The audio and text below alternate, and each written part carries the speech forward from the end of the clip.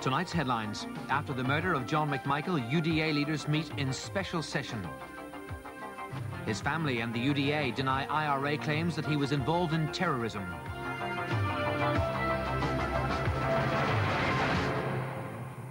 Also tonight, the reserve policeman who shot into a restaurant in Castlewellan is jailed for 14 years, and how Santa got a lift from the fire brigade. Good evening. An emergency meeting of the UDA Council was convened this afternoon to consider its reaction to the murder of John McMichael, the organisation's political spokesman. Mr McMichael was killed last night by an IRA bomb which blew up his car. There's been condemnation of the murder from all constitutional political parties. And the Catholic primate, Cardinal Thomas O'Fee, has praised Mr McMichael for what he said were his untiring efforts to find a way forward in Northern Ireland. The police, meanwhile, are appealing for witnesses to the attack which happened outside the UDA man's home in Lisburn. First reports that a bomb had exploded in Lisbon's Hildon Court reached the police shortly before 8:30 last night. John McMichael had little chance of surviving the explosion outside his home. Daylight revealed the extensive damage to his car. Forensic teams have spent much of the day examining the vehicle. Although it'll be some time before exact details of the bomb are known, at this stage it's clear the device contained around 2 pounds of high explosives. Several options were open to the IRA for its detonation. It's possible, though, that they favoured the mercury tilt switch, which can set a bomb off with even the slightest movement. Mr McMichael had literally no chance of survival. The force of the blast blew windows out of a number of homes. Gardens were littered with fragments from the car's interior. Just as I come out, the first thing was a spray of glass and all on the bang. I actually got hit with the glass before I heard the bang. Did you then go over to the car?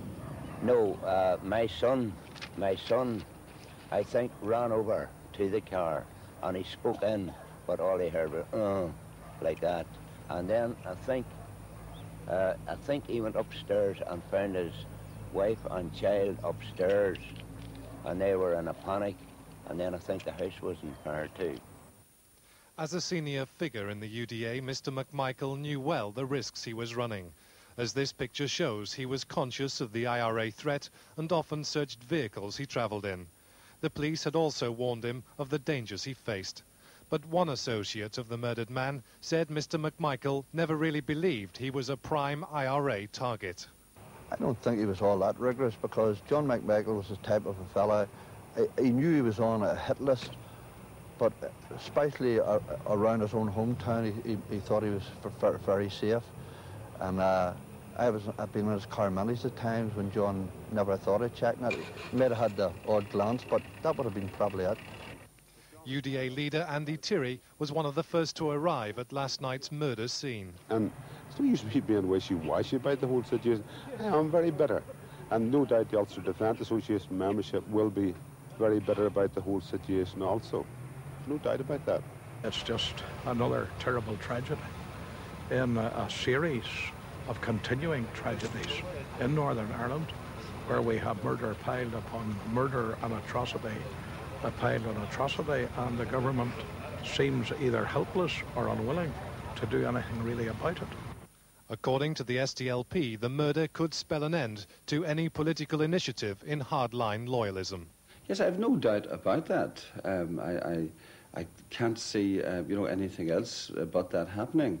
But I do hope that the leadership within the UDA and within the whole of the unionist, the political parties and other groups, that they will realise, fully realise, that is what the provosts are about, that they want a backlash. It suits the provosts for Catholic people to be murdered on the streets so that they can pretend to be the great defenders. 70s, when its political group launched a plan for an independent Ulster, which would neither be Protestant-dominated nor move towards a united Ireland.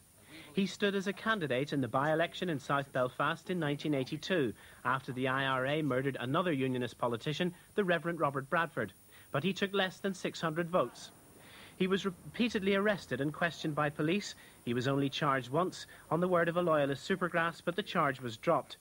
He was the UDA's chief political spokesman, But while he was never convicted, it was still widely believed that he was a senior figure in the Ulster Freedom Fighters and was the South Belfast and Lisburn commander of the UDA. Was with the publication earlier this year of the Common Sense document, which advocated a devolved government for Northern Ireland, with places in it dependent on their electoral support for all sides.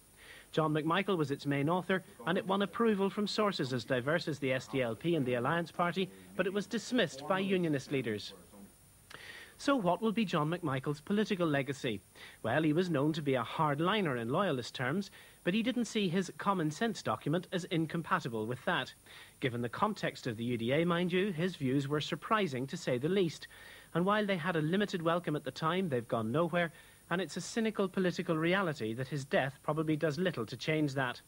But it robs the UDA of its chief political voice, and it's remarkable that although nationalists have made many calls over the years for the UDA to be banned, some of the most sympathetic comments on his death today came from members of that community, like Austin Curry, Joe Hendren and Cardinal O'Fee. But why did the IRA decide to kill him? Undoubtedly to cause a loyalist backlash, so the Provisionals could once again assume their favourite role of defender of nationalist areas. The murder of 11 people in Enniskillen seriously damaged the IRA at home and abroad. They believe the killing of someone they could present as a loyalist bogeyman would help redress that. Republicans have attacked 3 other unionist figures this year. David Calvert of the DUP was shot and wounded last January,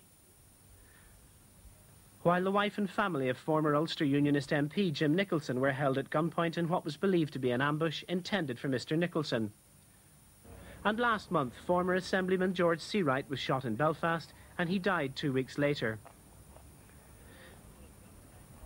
The Common Sense document said the alternative to co-determination was a bloody civil war. At that news conference, John McMichael said this. Now, we're on a motorway towards confrontation.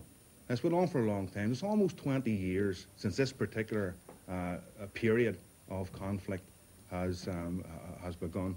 And we're going nowhere, absolutely nowhere. And we believe that we owe it to our members and to Protestants and Catholics in Northern Ireland to try and find a way out of it. The Ulster Unionist MP, Harold McCusker, said Mr McMichael had been the only one in the loyalist community with the courage to spell out an alternative to the Anglo-Irish agreement.